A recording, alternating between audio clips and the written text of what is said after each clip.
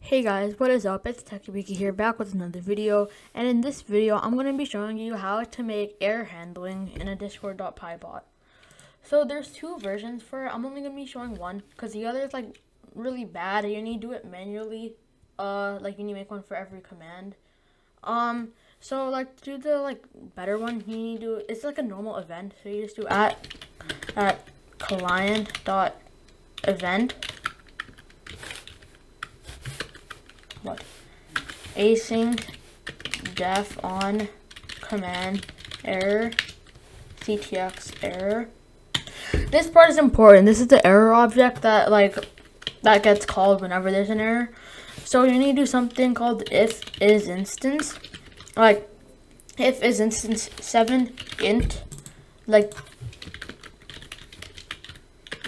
Okay, so this will just print if the number 7 is an integer. It will print high. That's what is instance is. So basically what you want to do, if is instance error, error is the error object, and then commands dot missing required argument. This will just say if you are missing a required argument, you can just you can do await ctx dot reply stir error. ctx.reply is a new thing that replies to the message, since Discord has replies now. This will just say blah is a required argument that is missing, but that's lame. So you can just do you can make an f string. Actually, you don't need to make an f string. You can do you are missing a required argument. You are missing a required argument. And what you want to do, raise error, so you can see the error. Or you can also do something which is cool.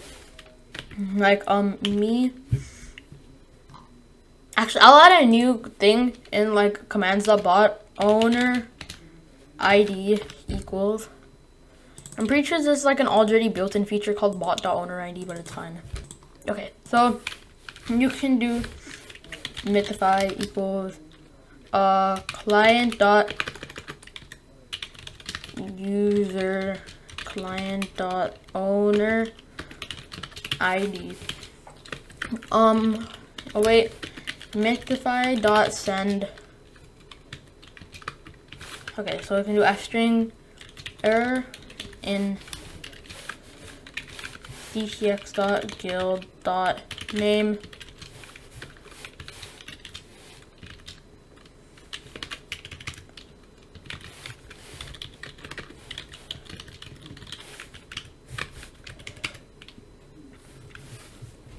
Okay, you can do that, but okay, let's keep that. And you can also do raise error so that it shows in the console. Okay, so let's rerun the bot. It's the wrong prefix. Edit message. You are missing a required argument. Okay, so it does that, and then it DM'd it to me. So that's cool. So you can also do something if it requires admin, you can do if is instance error commands dot missing missing permissions actually.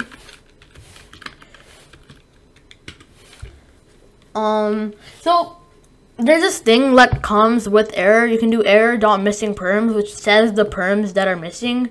So let's do print error dot missing perms. This will actually come as a list, I'm pretty sure. Yeah, so look, it says here administrator in a list. So you can do, where is it? So you can do f string. You can do dot. You can use the dot join function error dot missing perms, which will basically send the perms, and it won't be in a list. You need the perms, the following perms. Okay, so you can do that. Okay, slash prefix. Okay, so it printed that. you are missing you need the following permissions. Okay, so we can do, oh wait, ctxr reply.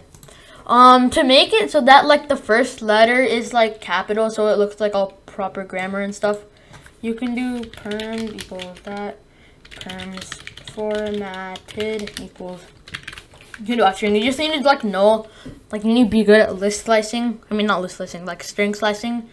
So you can do perms 0.upper and then perms 1 that, which basically just goes from the second character to the last, to like the very end. So I can do that.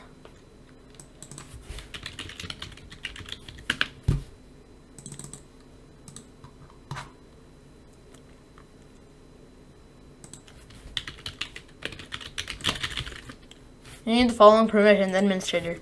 Yeah, that's it for this video. If you guys enjoyed, please make sure to leave a like and subscribe for more Discord.py content. And yeah, I'll see you in the next one.